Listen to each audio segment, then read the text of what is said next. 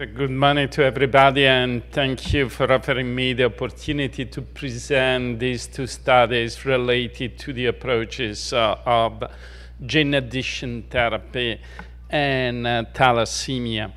And in particular, I will discuss with you the results that have been obtained in patients followed up to 8 years after the gene addition therapy procedure, as well as also the quality of life results that have been obtained.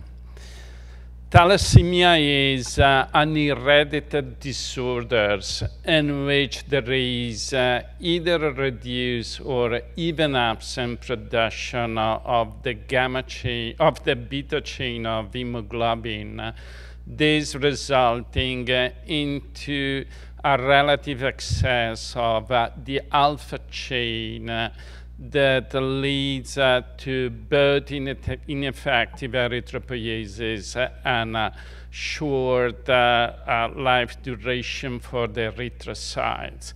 Patients with transfusion-dependent thalassemia need to be regularly transfused, I would say around 3 weeks, for staying alive, and they also need to receive iron chelation therapy to prevent the occurrence of organ damage related to the iron accumulation, which is mainly due to the transfusion, but also to an increased intestine absorption of iron. And despite the optimization of the transfusional regimen and the availability of oral iron chelating drugs, these patients on the long term are exposed to the risk of developing complications, including liver fibrosis or cirrhosis, cardiac arrhythmia or heart failure, diabetes, and other endocrinopathies.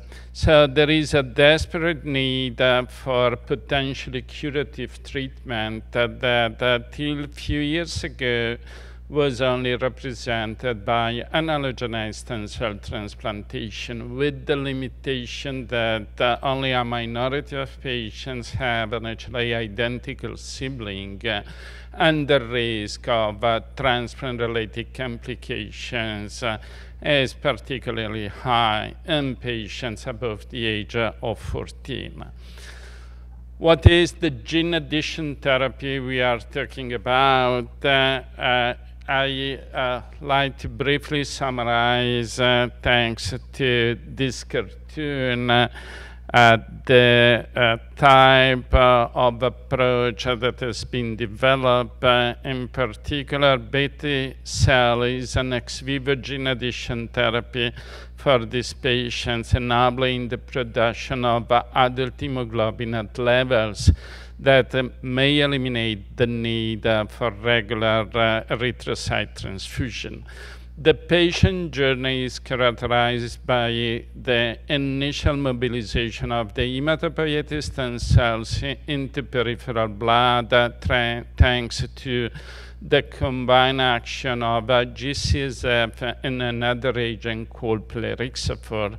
The cells are collected, selected, and then genetically modified with a self-inactivating third-generation lentiviral vector.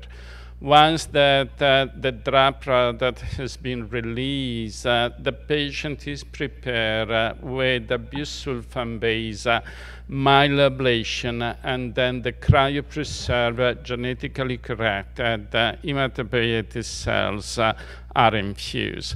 Remarkably, as you can see in this cartoon, and the beta chain deriving from the genetically corrected cells, there is an amino acid substitution in position 87, allowing to precisely quantify the contribution of the genetically modified cells to the entire production of hemoglobin.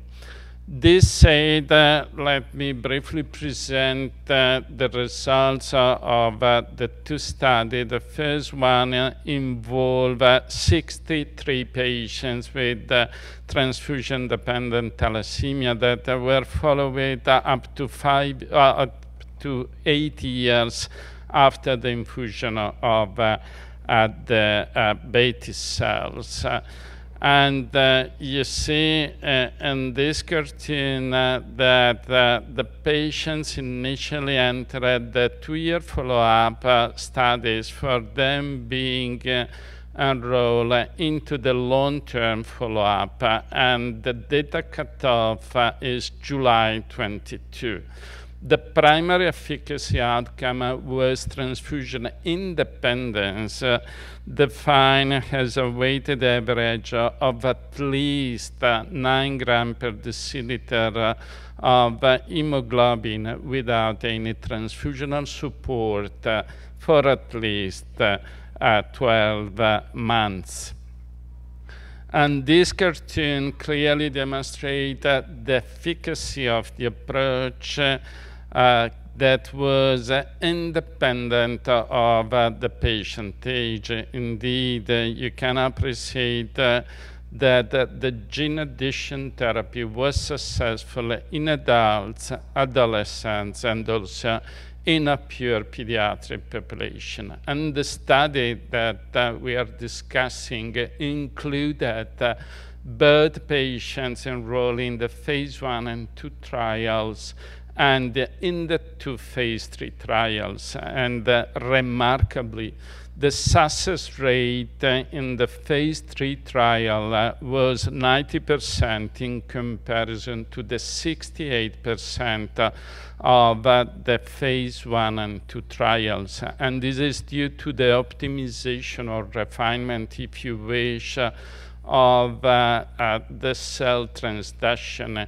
Indeed, through a refined approach, the percentage of transduced cells and the vector copy number per cells increased significantly in the phase 3 trials in comparison to the phase 1 and 2 one. This cartoon also showed that the efficacy of the approach was independent of the patient genotype. In particular, you can appreciate that there was a very high success rate in both the non-beta 0, beta 0 patients, namely those patients with the residual endogenous hemoglobin production in the order of 2.5-3 grams per deciliter, as well as in the beta 0 population, namely in those patients in which there is a virtual absence in the production of hemoglobin. And the data on the beta 0 population have been published in the New England Journal of Medicine. The safety profile of the approach was consistent with that of an autologous transplant preceded by myeloablation based on the use of busulfan. 12% of patients develop a veno-occlusive disease of the liver, which resolve after appropriate treatment. And remarkably, in the thalassemia population, no malignancies, insertional oncogenesis, vector-derived RCL, or clonal predominance were observed. So overall, these data indicated that the beta cell, the gene addition therapy approach is potentially curative in patients with TDT across ages and genotypes through the achievement of transfusion independence with normal or near normal hemoglobin levels.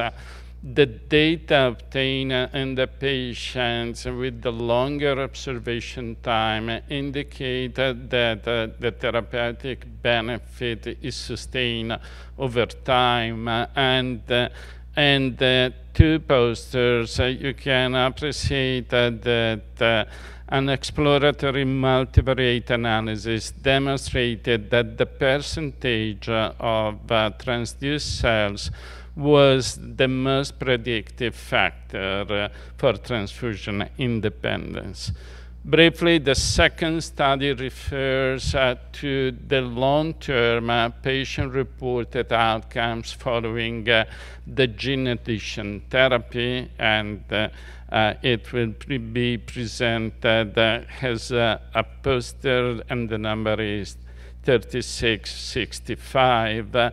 In particular, we evaluated the patient-reported quality of life comparing the results that have been obtained before the gene addition therapy and those reported by the patient after the treatment using a generic health-related quality of life assessment. As you can observe in these slides, there was a positive trend observed in patients who achieve transfusion independence for several factors. In particular, 93% of patients were either employed or able to seek employment as compared to a value of only 67% before treatment. The percentage of absences from school was only 50% as compared to 95% before treatment. 45% of patients no longer require management of disease symptoms, and 81% reported improvement in physical activity. So overall, all the patients reported an overall benefit from the treatment, and these data indicate that the long-term study of the quality of life indicate an improvement despite the relatively high baseline score, and this improvement continues through the 3 years following treatment.